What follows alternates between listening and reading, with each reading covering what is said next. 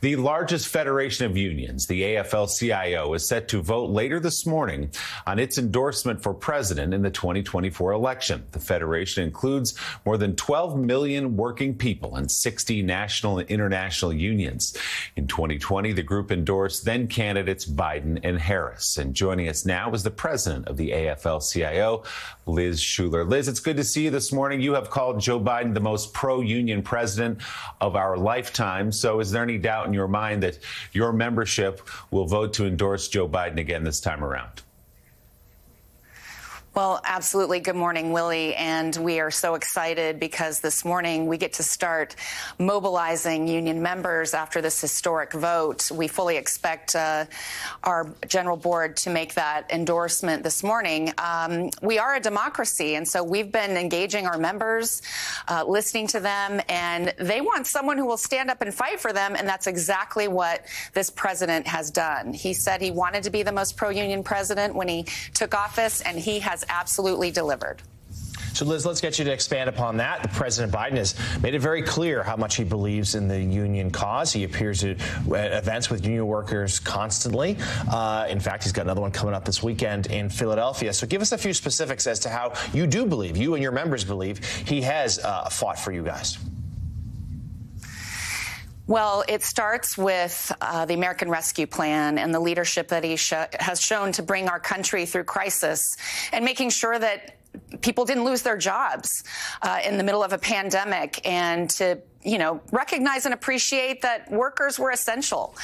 And we also then fast forward to the transformative policies of this administration with the most productive Congress and partnership with President Biden and Vice President Harris to deliver on these historic investments, whether it's the infrastructure investments, the chips and science, the clean energy investments in the Inflation Reduction Act. Those are going to create millions of jobs, good union jobs. Not to mention that we have a policy for the first time in this country, an industrial policy that's going to bring jobs back to manufacturing. The White House has an office, a Made in America office in the White House. Not to mention the cabinet members that have been out there fighting for working people. Secretary Cardona refused to cross a picket line just last weekend because of graduate researchers who have been on strike at the University of Washington. So I think from whether it's the policy angle, whether it's using the bully pulpit to talk about unions and the importance of unions to our democracy and to this economy, this administration has delivered time and time again. Liz, Elise Jordan here. So this is over 60 unions who are going to endorse the president and standing with the president.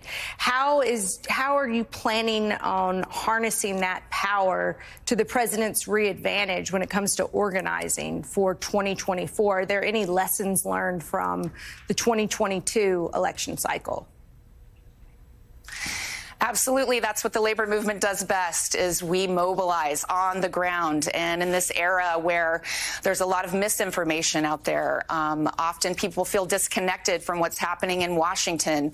We have the ability and the infrastructure to be out in the community and connecting what people's lived experiences are to the policies, because these investments just don't land in communities by chance. They are deliberate and intentional decisions that this administration has made. So our job will be to connect the dots and to show people that we have been, this economy is doing better.